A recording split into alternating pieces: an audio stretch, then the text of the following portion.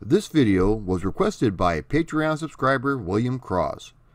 Also, be sure to like, share, and subscribe to my content. It's the only way my channel can grow.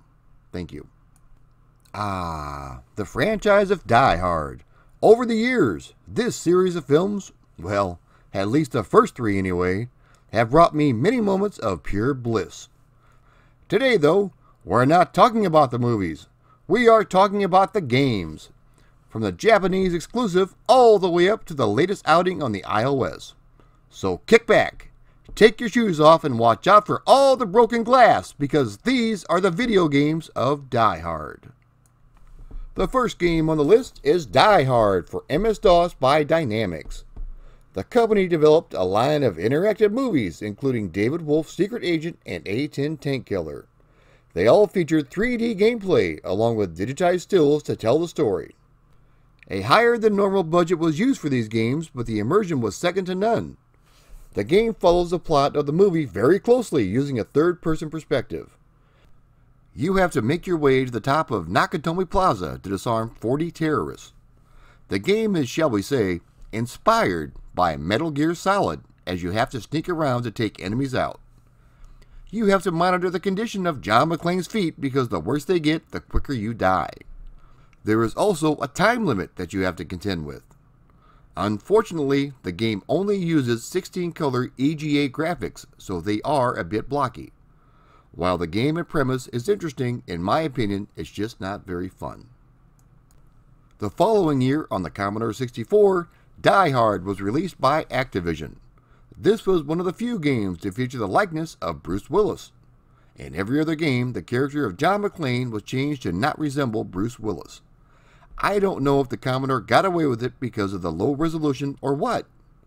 Now take the PC version and shrink it down to the good old Commodore, and this is what you're left with. The viewpoint was switched to a side-scroller due to the limitations of the hardware, but this is essentially the same game right down to the same digitized cutscenes.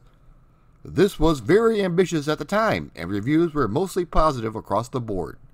There is a lot of loading times, but you sort of get used to it the more you play. Moving all the way over to the other side of the world is a Japanese-only Die Hard game for the PC Engine. This was another game that used the likeness of Bruce Willis, but we are in Japan where copyright laws are a bit lackluster. This is a Commando/Bloody Wolf clone that has almost nothing to do with the movie. The presentation is nice with large detailed sprites, but the first thing you notice is that the game starts outside of the building, with you wandering around shooting people. I must have fallen asleep during the part where John McClane wades through a swamp to kill some bad guys. The controls are very stiff, and it gets repetitive very quickly. Another pet peeve, you don't even face Hans Gruber at the end. You have to blow up a helicopter that is attacking you. I can see why this was available only in Japan. In 1991, Activision released Die Hard for the NES. This was based on the original PC version, but with a top-down perspective instead. This was another game that was inspired by Metal Gear Solid and was considered an open-world adventure. It was difficult to shoot the enemies because you can only fire in 8 directions. The enemy AI is also very cheap. The reviews for this game range from high to low, but personally, I did not like it. 1992, on the Amiga platform, we were treated to Die Hard 2, Die Harder. This was released by Grand Slam Software and developed by one of the best software houses of the 80s and 90s, TearTags. Sorry, I thought I could say that with a straight face, but it just was not happening. This is basically an Operation Wolf clone, which might seem like a bummer, but is actually not too bad.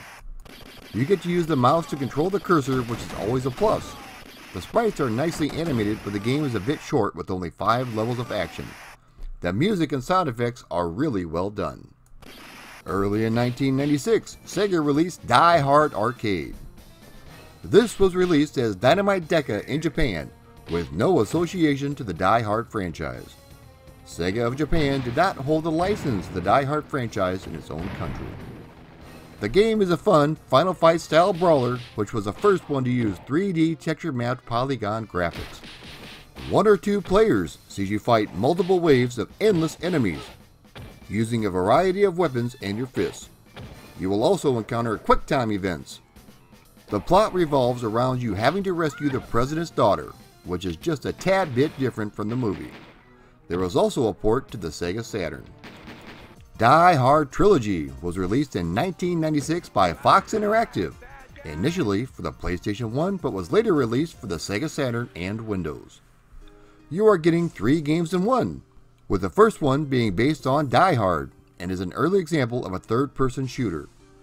You have to rescue the hostages and also defuse bombs in this level. The second one is based on Die Hard 2 and is a virtual cop clone, which is essentially an on-rail shooter. You are able to use any of the Sony light gun accessories on this level. The third and my favorite is Die Hard with a Vengeance, which is a crazy first-person driving game. You have to disarm the bombs and make it from place to place before the time runs out. There is a ton of blood and gore in this game, especially in this level, which sees you running down pedestrians using your windshield wipers to clear the blood from the screen. All 3 games individually are minimalistic at best. However, put them all together and you have a blockbuster. The game was a huge hit and it also inspired a sequel. Die Hard Trilogy 2 was released in 2000 for the PlayStation 1. This game tells a brand new story with John McClane in Las Vegas. Once again, there are 3 separate games similar to the first trilogy, and once again we have driving, an on-rail shooter similar to Virtua Cop, and a third-person shooter. You can choose to play each game individually, or there is a movie setting which shows cutscenes and strings all the games together. The graphics are much better in this version, and while the game is still fun to play, it doesn't have as much bang for its buck as the first one. You do get to use the light guns just like the first game. 2002 brought us Die Hard Nakatomi Plaza. This game takes us back to the very first movie where John McClane is arriving at the hotel to meet his wife for a Christmas party. This is a first-person shooter with you taking the role of McClane as he attempts to stop the terrorists and save his wife. The film is painstakingly recreated in video game form, with a lot of the audio from the film reused in the game. Most of the film's main actors had sound-alikes and re-recorded the dialogue from the movie with the exception of Reginald VelJohnson, who portrayed Officer Powell. It only received average reviews across the board, but I enjoyed it quite a bit. It actually felt like you were John McClane in a Die Hard movie. In early 2003, Die Hard Vendetta was released for the GameCube and later the PS2 and Xbox. Many years have passed since his days in New York, and John McClane is now a Los Angeles cop. The son of Hans Gruber is out to take revenge for what happened to his father. The game is a first-person shooter which offers 2 unique modes of gameplay. The first one is Stealth Mode, which allows you to sneak around and take out enemies just like Metal Gear Solid. The second one is Hero Time, which allows you to slow down time and react quicker, just like bullet time in the game Max Payne. The gameplay was well done, but the problem is there just wasn't enough of it. It's still a pretty good game, even 15 years later. In 2013, A Good Day to Die Hard was brought to iOS and the Android platforms.